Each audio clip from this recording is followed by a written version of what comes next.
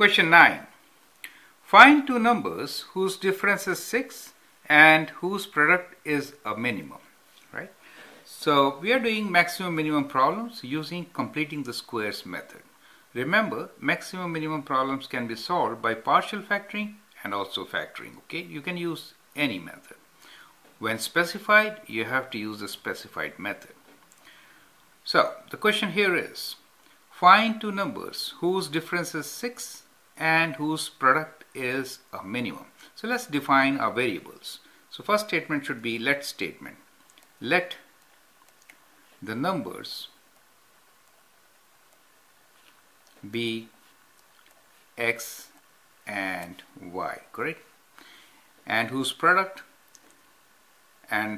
be, let's say product be p. Okay, let's define all our variables. Now the two numbers whose difference is 6. So let's say x minus y is equals to 6. Now from here we can write one in terms of the other. So we can write what y is equals to, right? Or what x is equals to. So let's write what y is equals to. So we can write y equals to x minus 6, right? So we'll take y on the other side. We get x minus 6 as y. Now the product is product of x and y. So we have product equals to x times y. So we can write y in terms of the variable x, correct? So we get x times x minus 6 as the product of these two numbers. So let's expand it and see the quadratic equation in standard form. X squared minus 6x. In completing the squares, we normally factor out the coefficient of leading coefficient, that is factor out coefficient of x squared. Here it is already 1, so no need to do that step. So the second step is to do half of this number and add and subtract its square, right? So we will do that. So we get x squared minus 6x. And what is half of 6? Half of 6 is 3. So we'll add and subtract 3 square. So that will make a perfect square, right? Let's see how.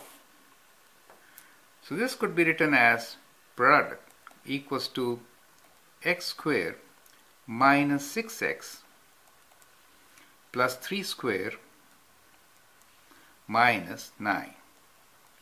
Now if you see these first three terms, they form a perfect square and they can be written as x minus 3 whole square, correct? Minus 9. Now that gives us the value of x for which we'll have a minimum product, right? So why minimum in this case? If you see, it's a parabola with a vertex at 3 and minus 9 and is opening upwards. So you can draw it and sketch like this, correct? So that point of the parabola is basically the vertex, and the vertex is 3 and minus 9. So at x equals to 3, we have minimum product p equals to minus 9. Do you see that? So that is what we have, x. If x is 3, then what is the value of y? So y equals to x minus 6. That means 3 minus 6, which is minus 3. Do you see? So find two numbers whose difference is 6 and whose product is a minimum. And therefore, the two numbers are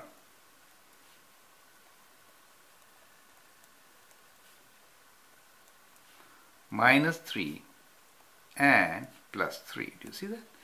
And their minimum product is minus 9, right? Which is, they have not asked for, they have only asked for the two numbers. Therefore, this answer is good enough. The two numbers are minus 3 and plus 3. I hope you understand the process and also understand why we have a minimum. We have a minimum because this quadratic equation opens upwards.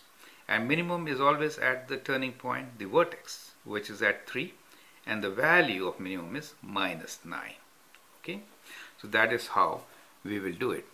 I can also show you how we could have got this answer using partial factoring or factoring, right?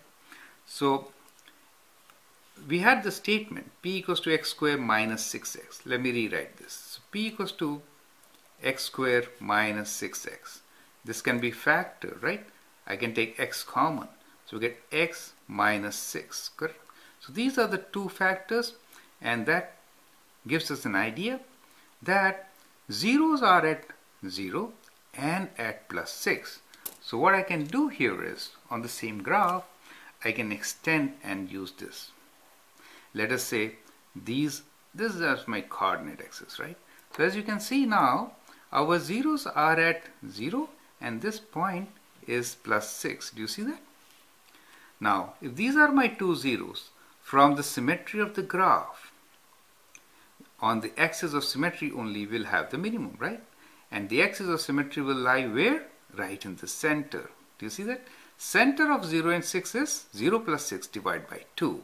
So at x equals to 0 plus 6 divided by 2, which is equal to 3, we are going to have minimum. And therefore, we get the value of x as 3. Do you see how efficient this method is? Extremely beautiful method, right? And in this case, this is also partial factoring since we don't have a constant, right? So that is an alternate method of finding the answer. It's kind of important for me to teach my students the best possible method along with the method asked for. Okay. Thank you, and I hope you appreciate this.